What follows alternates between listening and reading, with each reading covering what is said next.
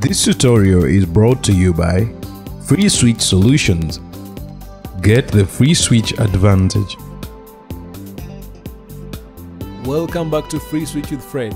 My name is Fred Muteesa and I'm really excited to be back with these videos.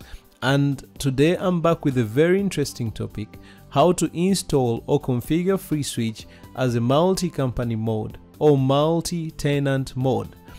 It's not really complicated, but it's quite interesting because you can configure your FreeSWITCH server to serve different companies, and these will be acting and operating independently. But you as a system administrator or as a VoIP provider, you'll be doing your configurations in the same place under the same platform. As demonstrated in this graphic, all you will have to do is create a domain for every company that you want to provide your service to, and make sure that that domain name points to the IP of your FreeSWITCH system. After doing that, we shall proceed and do the configuration modifications, and once we are ready with those, all these extensions that are registered under the different domains will be able to operate independently. No matter whether they have the same extension name, they will call whoever is registered under their domain without interrupting with the extensions in the other domain. In my setup, I've actually created two domains that are pointing to the same IP. Let's take an assumption that we have two customers. Customer 1 is called fred.imul.com and customer 2 is called fred1.imul.com.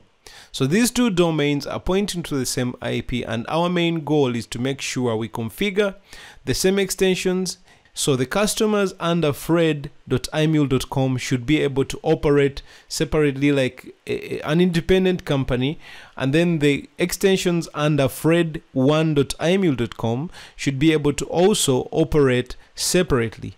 That is the idea that we want to achieve in this video. Now, in order to proceed with that, there are changes that we have to make.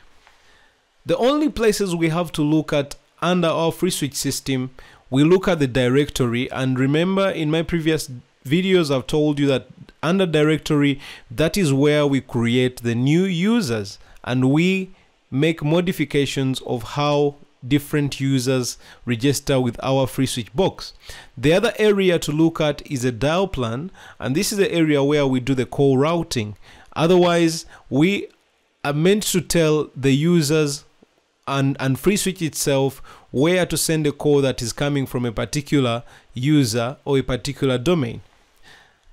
So the first thing we are going to do is we are going to save some time and duplicate the existing configuration file. I'm going to copy that file and create two different XML files. The first file I'll create will be fred.imul.com, and then the second file will be fred1.imul.com, and both of them are XML files. Then I also want to replicate the files inside the default directory.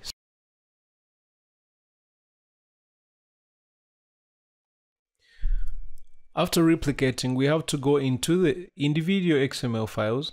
We shall start with fred.imul.com.xml and edit the domain name itself. We set the domain name to fred.imul.com, and then we also have to include the files in fred.imul.com folder. We set that this line, the preprocessor will include those files. Then we also have to rename the group to fred.imul.com. After doing that, we have to do the same thing for the fred1.imul.com file. The things that we do in that file, we edit the domain name and then we include all the files in the folder. That will mean that all the extensions we copied in from the default folder will be read by the new domain.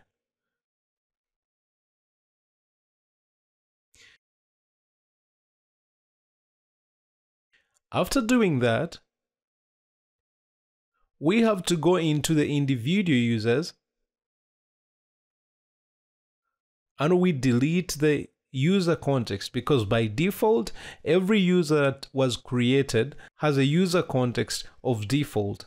That means that they will not register to our new tenant. So we have to delete that line, and then we make sure that we include the user context set to the new domain name in every XML file.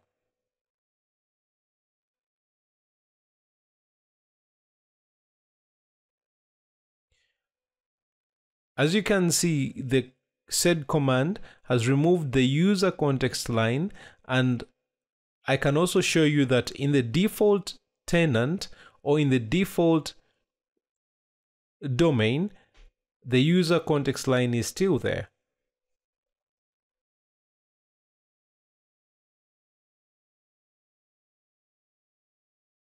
So we are going to do this in the fred.imul.com and fred1.imul.com.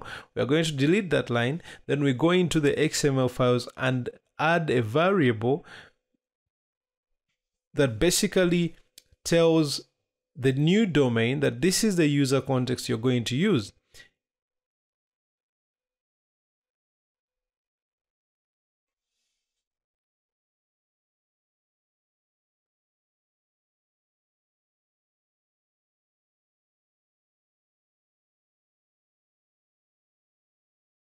After doing that, we have to create the Dell Plan, and this will be done for both tenants.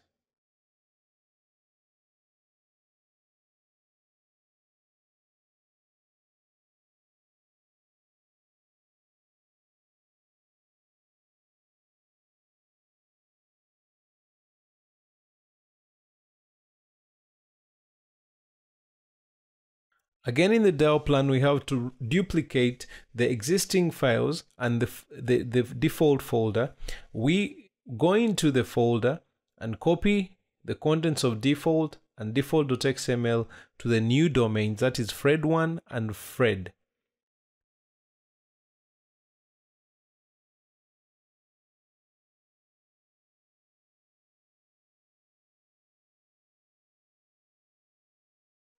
After doing the duplicates, we have to edit, of course. We go into fred.imul.com and then we edit the context. Remember, we changed the user context, so we're changing the Dell Plan and setting the context to fred.imul.com.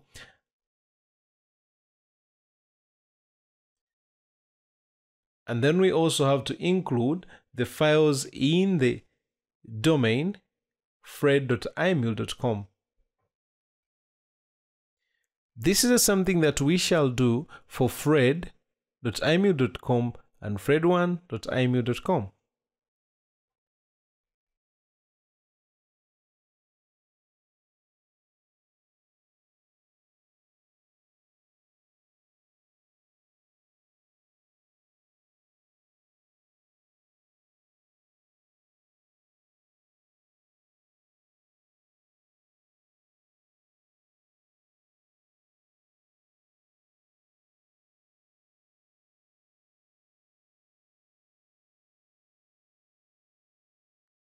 Now we have to make sure that we edit the internal profile. We go into zip internal.xml and we comment out the lines that force extensions to register to default. So we have to comment out these 3 lines, the force registration, and then we also comment out the force subscription, and then we also comment out the force register domain.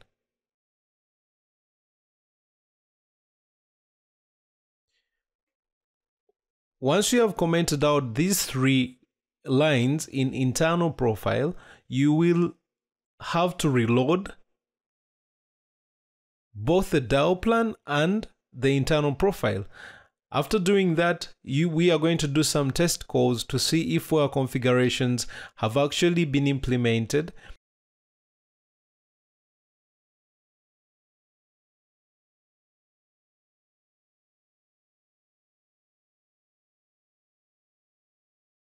I'm going to do reload XML and then reload mode Sophia, and then after that I will try to register the extensions. Remember, our domains are pointing to the same IP, so the changes we've made show that there have been aliases that have been added, that is Fred1 and Fred2 as highlighted. I'm going to pull up my soft phone and try to register an extension. The first thing I'll show you is that I'm going to register extension 1000 at fred.imul.com. Let's see if it registers.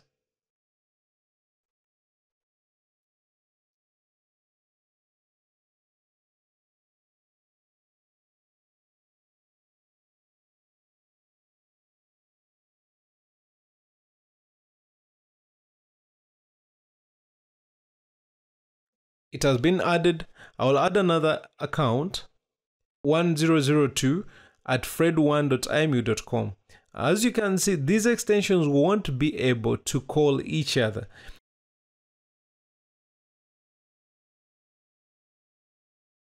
If I go and show registration, you can see that I have 1002 registered under Fred1, and then I have 1000 under Fred. So if I try to call this extension, for example, if I try to call using extension 1002 and then I try to call 1000, it will definitely not work because under Fred1, we do not have any person registered as 1000.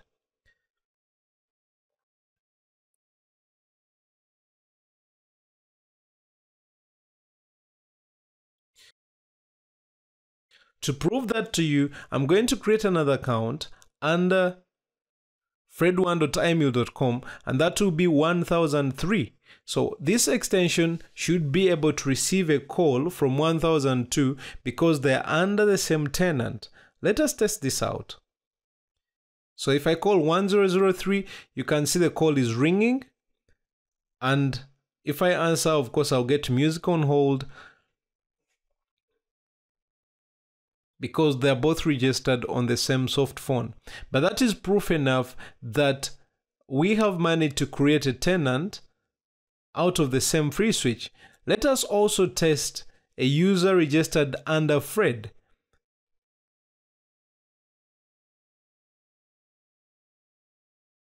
So if I call from 1000 at fred.imul.com and I call 1003, it will not work because they're in different tenants, or they are taken as different companies.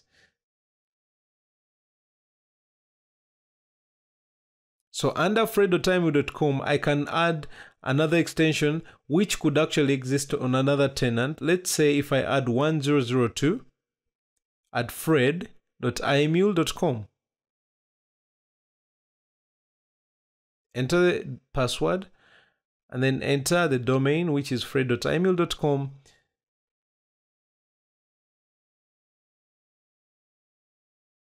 The account has been added.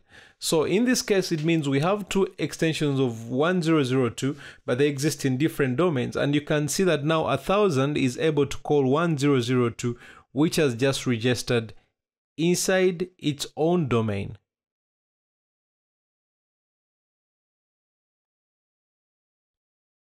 If I show registrations, you can actually see all the extensions belonging to different tenants. I have 1002 at Fred, and then I also have 1002 at Fred1. In summary, this is how you configure a multi-tenant mode. I hope you enjoyed this tutorial. I can't wait to hear from you. If you have any questions, shoot down in the comments. Thank you for watching. See you in the next video. If you want to advance your knowledge in FreeSWITCH, check out our website for the best training offers, or you can meet us at the ClueCon conference in Illinois, Chicago.